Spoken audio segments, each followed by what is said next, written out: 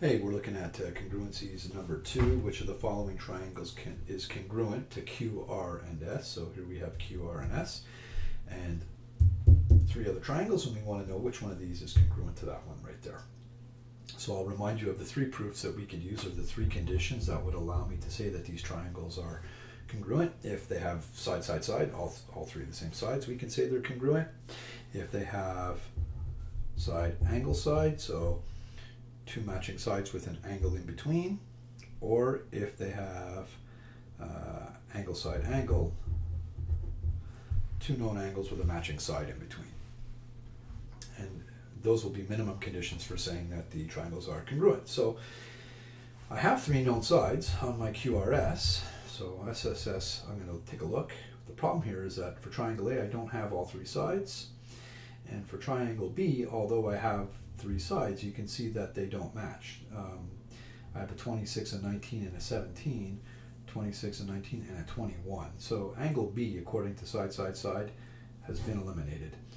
And angle C, I don't have 3 known sides. So that's it for my proof for side, side, side. I can't establish which of these 2 is congruent with QRS because I don't have 3 sides on these 2. And this guy was different, so he's kicked out. Helped me a little bit, but not enough. Angle, side, angle.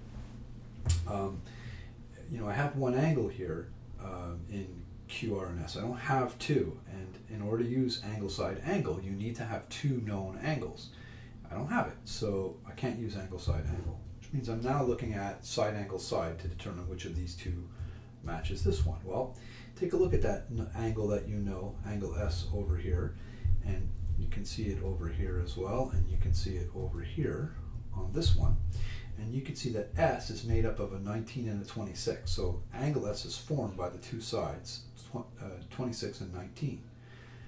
Over here, if you look at triangle A, it's formed by a 26, but it's formed by a 26 and a 21, not a 26 and a 19, right? The 21 is opposite over here. Doesn't factor into side, angle, side. Whereas if you look at this one, you can see 19 and 26 forming that angle, just like you have over here, 19 and 26 forming this angle. So here's your congruent one. Your answer is C, and the reason is because of the side, angle, side proof.